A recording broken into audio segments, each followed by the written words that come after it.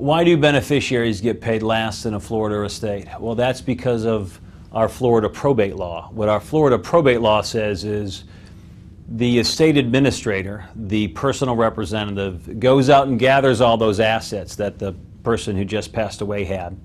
And then after marshaling those assets, they have to pay off the obligations of the deceased person. So if the deceased person had a mortgage, they need to pay that off. Credit card bills, pool cleaning bills, dry cleaning bills, and don't forget Uncle Sam, that person's last federal income tax. All those get paid first.